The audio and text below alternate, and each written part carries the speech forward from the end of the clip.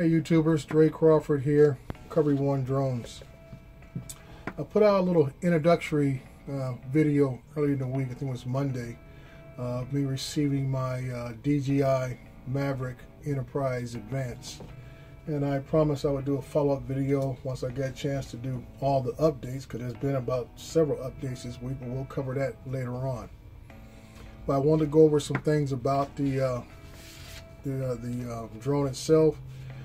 Talking about the big thing about the drone is the updated thermal sensor and camera on the drone. It is now at the same equivalency of the H220 camera, which comes on the matrice level drones, and it's definitely right there with the Autel Evo drone, which is at 64 times 512, 30 hertz frame rate. In thermal mode, it gives you 16 level zoom, and what I found out is that while you're flying, videotaping, both cameras are recording at the same time. So you just don't have just the thermal camera recording or just the RGB camera recording. Both cameras are continuously recording when you're in record mode, which comes to advantage, and I'll show you examples of that as we go on. Other than that, the regular camera, there's nothing to write home about, but this is a work drone. This is not a camera drone for cinematic shots. This is what I would put it as, just a work drone. It is there to really do inspection work, and that's about what it's built for. Overall, the basic RGB camera does do 4K at 30 frames per second, but you lose your zooming ability when you go to 4K level. So at 1080p, you can get up to 16 times optical and up to 32 digital, which basically tells you that you want to stay in the optical side of the zoom. That is what the clearest picture you're going to get. Once you start getting to digital zoom, pretty much any camera, you start getting artifacts, you start getting a blur, and everything else starts occurring. Okay, let's move on down the road a little further.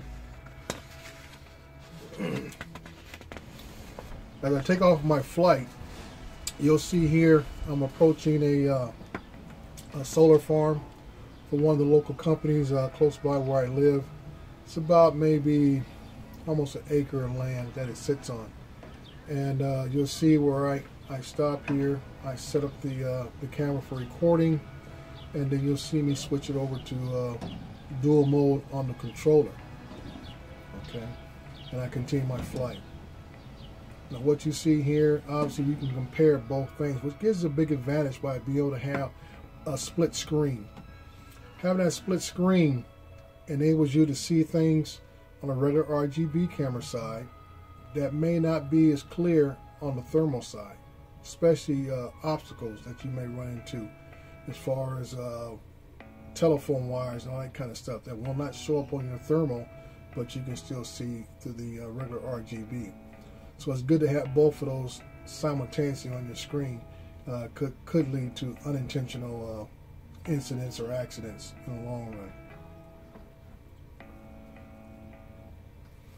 Now right now I'm using the black with the white hot spots version of this. It has a color palette of about I think it's close to about 16 different color palettes you can use, depending upon the situation and how you want to interpret the data that you're shooting.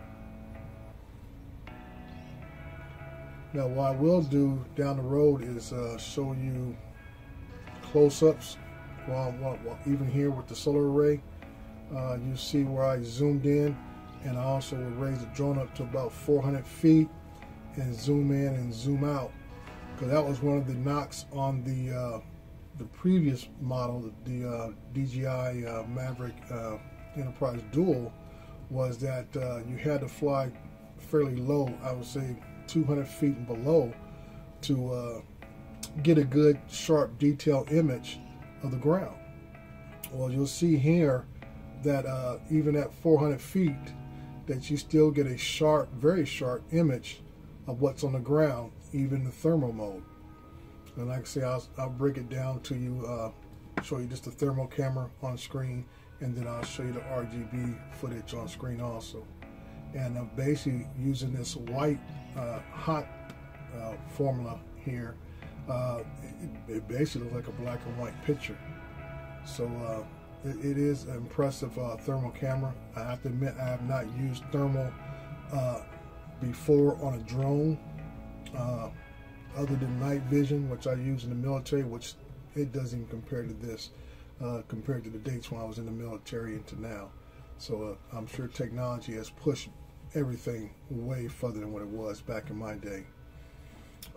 Moving forward, we're going to come up on a grain tower here of a local facility by me, and I'm going to leave it in zoom mode, fly as close as I feel comfortable at first, back it out, and then you'll see me rezoom again, get a little closer to give you an idea of the detail that you can see at the various levels. I've been pushing in all the way to the digital mode, and you'll see where the picture starts to get a little grainy, and then I'll back it back out, do a little orbit around it, and go from there. The next thing I want to talk about is the Smart Controller. The Mavic Enterprise Advance comes with a Smart Controller, and I never had a Smart Controller before. I've used Crystal Skies, so the picture itself I'm used to. Excellent picture, no problems there.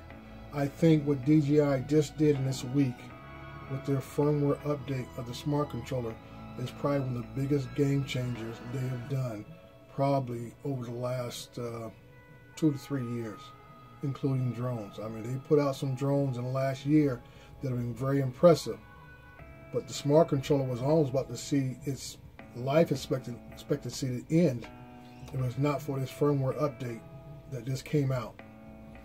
And with this firmware update, the Smart Controller has now been able to control not just 2 drones, but possibly up to about 6 or 7 drones, depending upon what you have in your inventory. It not only controls the Mavic Enterprise Advance, but it also controls the Mavic Air S that just came out this week, and the Mavic Air, and it also is backwards compatible with the Phantom 4 version 2 drones. So that's quite impressive, because this having a Smart Controller, like everybody says who's done reviews on before, it is an instant setup in the air under 2 minutes. You can be in the air ready to go. By the time you put the battery in, power up, that Smart Controller is powering up, it pairs up right away, and you're ready to fly. It's just that quick. So I think DJI has really stepped up to the plate, and I won't say hit a home run, but they definitely got a double or triple on this one. So I give them a tip of the hat on that with the firmware update, which we all know that the firmware is always the biggest thing in updating any of their equipment. It's just a matter of just firmware updates. Along that line, with the drone itself, the Mavic Enterprise Advance, it does have the ADS system on it, so it will notify your aircraft in the area that do put out a signal, as the same as with the Mavic Air and Air S and so forth. So that comes built into it, and it would not surprise me as we start to get towards that remote ID that there could be possible firmware updates to support remote ID here in the United States. I believe that should be the way DJI should approach this, if all possible, because I am a firm believer that the technology inside these drones is there for them to send out a signal. So I don't, other than doing a firmware update, I don't think that it should be a exterior or accessory to put on these drones, because to me, all you're doing is hurting the aerodynamics of the drone, and also you're hurting the flight time of the drones by putting on these additional accessories for remote ID. But you know, time will tell, and then we'll find out what the FAA will finally finalize when it comes to that point, and see how DJI responds, and that's when we can go from there. Recovery One Drone. Let us be your eye in the sky.